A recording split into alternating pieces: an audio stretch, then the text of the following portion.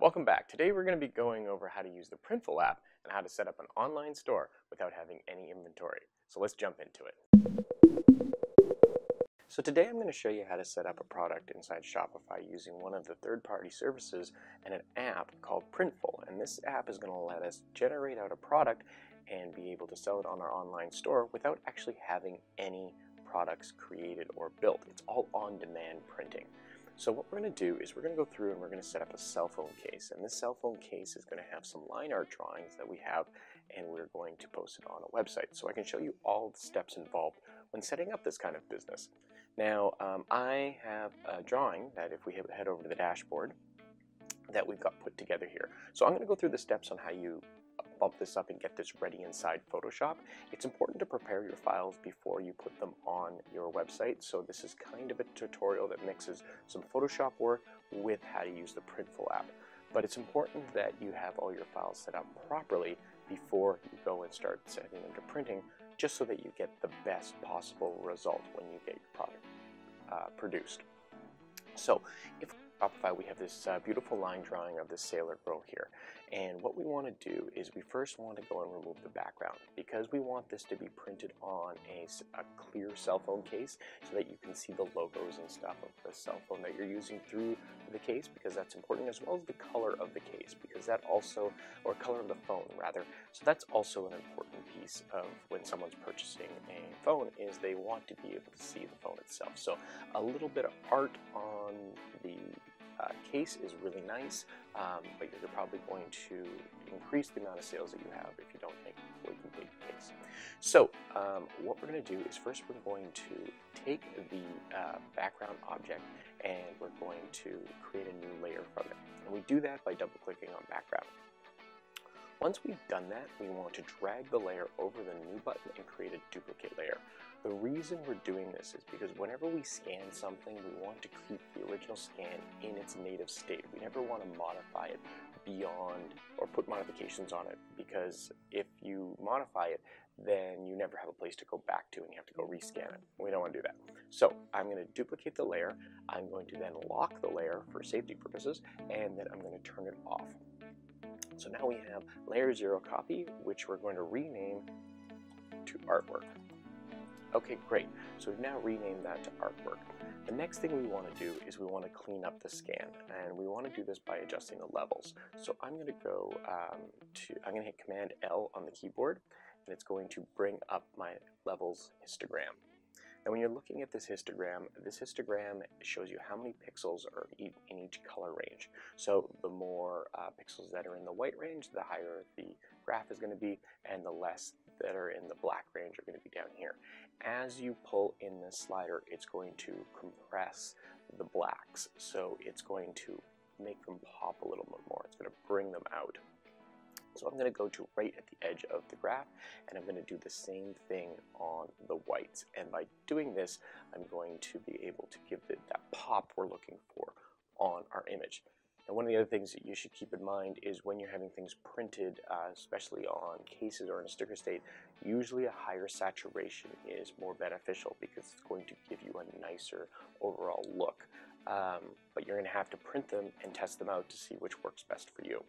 So after we've adjusted the levels, now what we want to do is we want to remove the background. So we're going to take the magic wand tool and we're going to select all of the white. Now I've got it set at a tolerance of 30. I probably am actually going to bump that up because we have a black line around the entire object. We can actually go a color tolerance of 100, which will get all of the speckled pixels. Because it was written, or because it was done on a piece of paper isn't a perfect white background. So you want a little bit of tolerance there for what pixels it selects. Now what we're going to do is we're going to hold the shift key and we're going to get this last little piece in here of her arm.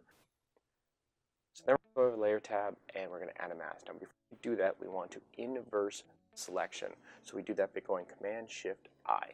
And that's going to inverse the selection so just the lady is selected. And then we're going to hit the Add Layer Mask. And that's going to hide the white in the background. Now, it's not going to delete it, it's just going to hide it from our view. Okay, so now the last thing we want to do is we want to go and add a layer, adjustment layer. So if you go up to new adjustment layer and you come down to hue and saturation, we're going to bump up her hue and saturation just slightly. So we're just going to give it a little bit more hue and a little bit more saturation. We don't want to go too much, but we want to keep her blonde hair looking beautiful. Okay, that's about it, and we're going to turn the saturation down just a bit. All right, great. We've got our file pretty much prepped. The only additional thing that I'm going to add to this is a little bit of blur. So I'm going to duplicate the artwork layer, and I'm going to call this one blur. Oh, that's blue. I'll call this one blur. And then I'm going to go up to filter, and I'm going to go to Gaussian blur. And what this is going to do is it's going to give me a blur of all the pencil crayon and just kind of smooth everything out. Now when we look at this image, it's kind of blurry, so we're going to have to back that off a little bit. So the reason we created a secondary layer is so that we could take the opacity and turn the opacity down just a little bit to give it that kind of glamour glow over everything.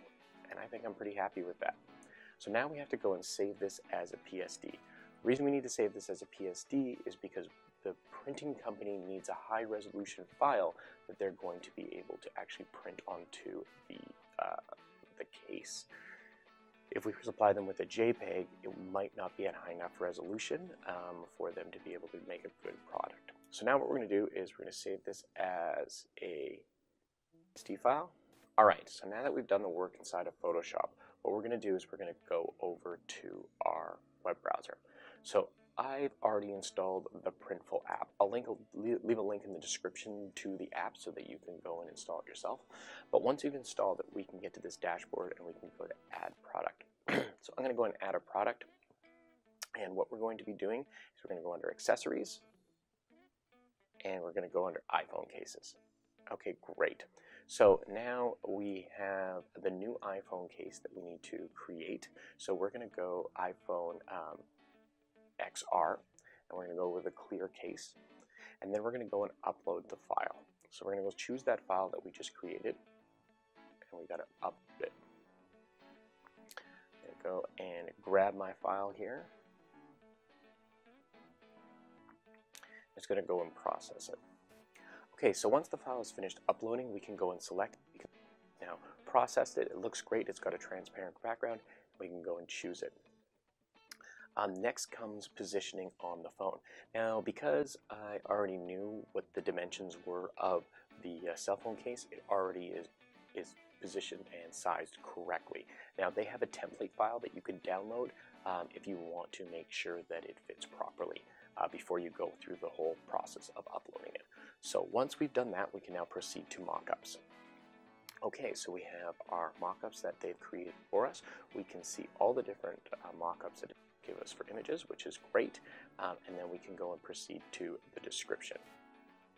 For mockup format, I would really recommend using a PNG file format so that if you're modifying the background or anything on the website itself, that transparency is going to be there. The file difference between a PNG file and JPEG is not going to be noticeable enough for most people. So we're going to proceed to it. There is a difference there, but you want to make sure that you balance what you're doing with what file type you're using. Okay, description, we're just going to leave it as it is right now. We are going to need to come back and bump up the description of the phone, but for the purpose of this demo, we'll just leave what they've got there. Then it's going to give us a bunch of different prices. So the prices are going to be set by Printful. You can go and change your retail price if you want to make it a little bit more profit. We sell them for $29.95, $29.50 because the artwork is worth a little bit of money as well. So it's not just the cell phone price. So we're going to go and put this in here. And we're going to submit it to the store. Once it's submitted to the store, it's pretty much ready to be purchased. Finally, the last thing we need to do is go to collections. We need to add it to a collection. So if we go to cases, we can go and add the new case that we've just added.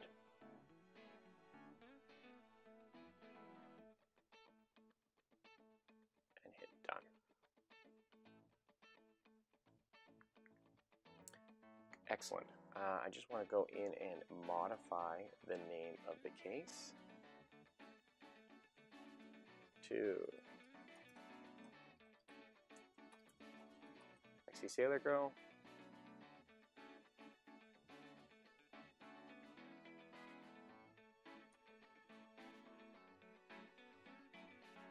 And now we can see it showing up on our website. So people would be able to choose the phone that they prefer, and then they would be able to hit add to cart, and they'd be able to check out. Thanks for coming by. I hope this was helpful. If it was, hit the like button, hit the subscribe button if that's something that you're into, and we will see you in the next one.